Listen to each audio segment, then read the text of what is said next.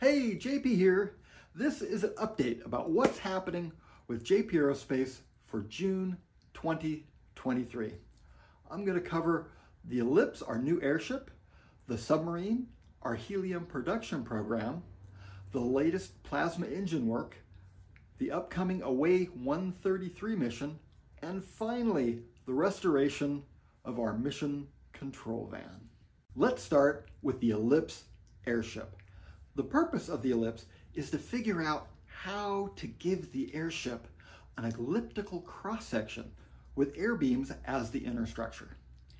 The airship hasn't even flown yet and has already taught us a lot. Each time we inflate it, we discover something else that totally didn't work, but it has always led us to a solution. We're in the middle of a major structural upgrade to the vehicle, and it all has to do with these red loops. When we were developing the air beams, we discovered that you can use an extreme lightweight fabric for the outer shell if you put loops in every foot. With the loops, you end up with a much lighter system compared to one that if you used an even slightly heavier fabric.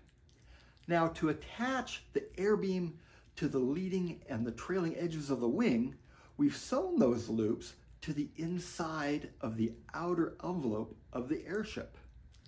To save weight, we just use the same loops. The pressure support loops also hold the air beams in place. So far, so good. But there's a problem. To save weight on plumbing, the air beam on the Ellipse is one continuous tube with bends and curves to match the shape of the airship. To get the air beam in place, it needs to be threaded through the loops inside the Ellipse, and there's over 100 of them. You know, it turns out that threading the air beam through the loops messes up how the inner poly cell sets in the inner nylon shell on the air beam. This is the air beam inflated outside the airship, and this is the air beam inflated inside the airship. The air beam inflates perfectly outside the envelope, but it's just a mess after the threading. The long runs are good, but the inner and outer nose segments are just not going to work.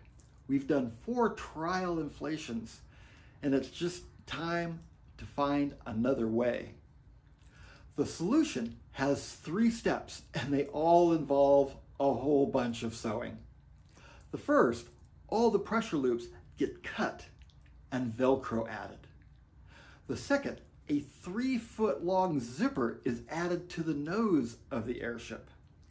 And third, a new set of pressure loops get made.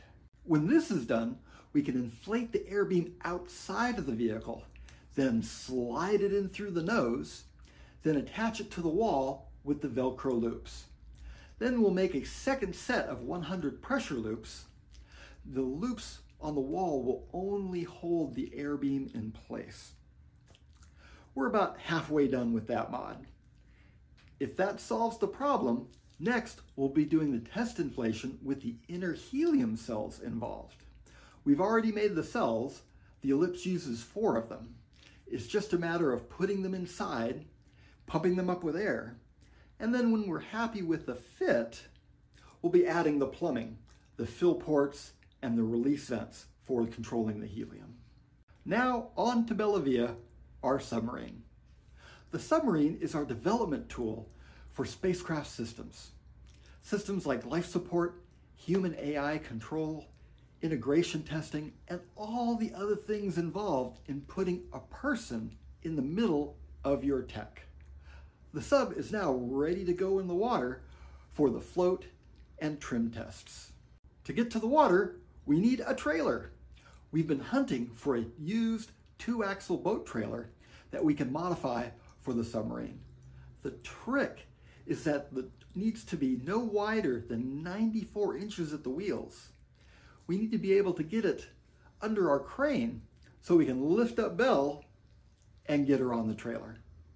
You know, I have no doubt that even just the first float test is going to create a page or two of to-dos. So we're pushing hard to get there so we can get started. We are in triage mode on submarine development. Anything not absolutely needed for first dive is being moved off to phase 2. The reason is that we're going to learn so much from the first dive, it will likely result in changes to a lot of systems. We want to learn those lessons first, then incorporate them in. Concurrently, we are getting ready for the 5-hour life support system test. This will be the last major test before first dive. It seems fitting for an artificial intelligence submarine to have an AI-generated logo. We used Midjourney AI image creation tool to create the images and then added our own touches. This is it. We'll be printing it out and then putting it on the conning tower. I want to throw a new term at you, atmohacking. We have become atmospheric hackers at JP Aerospace. You know, everyone watching this video has heard of the helium shortage. Now, it's not a shortage of the resource. The US vents more helium into the atmosphere every day than humanity has ever used. It's a mess caused by lack of capture, price supports, storage, and transportation problems, along with just a ton of politics. But no matter what the reason, helium is hard to get and it's expensive. And all this has a major impact on our program. Now, if you followed me for any length of time, you know my rant about why hydrogen isn't an option. So I won't bore you with it again. We need to produce our own helium. Now, there are a few ways to get helium. You can mine it, you can extract it as the byproduct of natural gas extraction, or you can pull it out of the air. Yes, there is helium in the air. It's there at 6 parts per million. Not much, but it's there. Pulling it out of the air is a process called cryogenic fractional distillation of liquefied air. It involves cooling the atmosphere down to near absolute zero and then pouring off the different liquids. This is actually how neon is produced, and it works.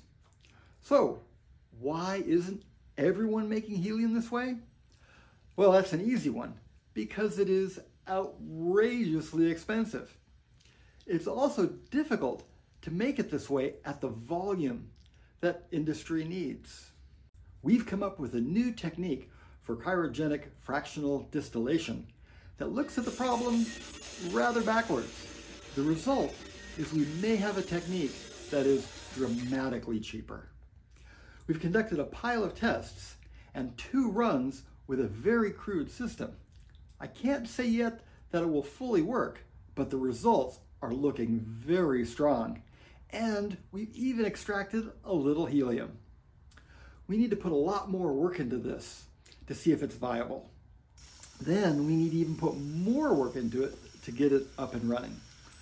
This may all be for naught. However, if there's no unexpected gotchas, my guess is that from a year to 18 months from now, we'll have a small-scale helium production plant up and running at our launch site. This is likely not scalable, so we're not going to go into the helium business. However, it is our goal to be completely self-sufficient for helium for the entire Airship to Orbit program. Time for the shameless promotion. One of the ways we pay for all this is through Patreon. Patreon is a membership service, a bit like public television or a gym membership. You can sign up to donate $20, $5, or even just $1 a month. It really adds up and keeps our space program alive. There is a link in the description below to our Patreon site. With the big push on the Ellipse airship and the submarine, our engine work has fallen a bit behind. One of the big challenges of the Airship to Orbit program is everything is so interwoven. The engine performance drives the size of the airship and vice versa. You can't get too far ahead on any one of the systems. If you do, you could end up with engines that aren't right for your airship. Well, we're catching up. We're making components for a new series of tests combining our hybrid paraffin acrylic motor blocks with the new Magnetohydrodynamic units that use Cement MHD channels. I made a short video on the making of the cement motor parts. There's a link to that video in the description below. These tests will let us start optimizing the amount of potassium that we use in the motors. The potassium acts as an ionization booster, helping the magnets grab onto the plasma better. The first 2 engine firings will be just to make sure the new parts work at all. If they do, we expect there to be about 10 additional firings in this series. We'll be starting the test firings in just the next couple of days. The next mission on deck is the Away 133 high altitude balloon flight. This will be flight number 201. We've penciled it in for mid-August. This mission is primarily a systems upgrade test mission. It will be a fairly lightweight one. In addition to the system upgrades, we'll have 4 cameras and a load of 50 student PongSat payloads. We haven't flown at all this year, and I think the team is itching to get back in the air. Old number 14, our mission control van, needs an overhaul. The last 7 years, we've been launching from our own site, not needing a remote mission control. I'm afraid it's been a little neglected, but we're fixing it up and pressing it back into service for tracking and recovery support. We've pulled the fuel tank, swapped out all the lines and hoses. When we've got that all done, we're going to be putting in a new floor and a new electronics backbone. Old number 14 will ride again. There are also all kinds of smaller things that we've been working on. For example, we finished restoring the 2 donated ATVs, and they're now up at the launch site, ready to go on balloon chase. We've also almost finished the Jigger Chase vehicle's electric conversion. We just need to install the brakes. We're also gearing up for a bottom mapping expedition at the lake where the submarine will be doing its first dive. Then we'll be starting boat handling practice for the team. I'll be in a kayak representing the sub, and the team will be doing approach and support maneuvers in our 2 support boats. We want to build up some experience and get this right before we put the submarine into the mix. We are also doing some needed site improvements at the Area 42 launch site. And finally, 3 of our 4 3D printers broke down last week, so we'll be tackling that as well. If all this gives you the impression that space programs are big, complicated things, well, you're right. There's a few more odds and ends, but basically that's what's happening here now at JP Aerospace, America's other space program. I need to get back to it. Lots to do. Thank you for watching.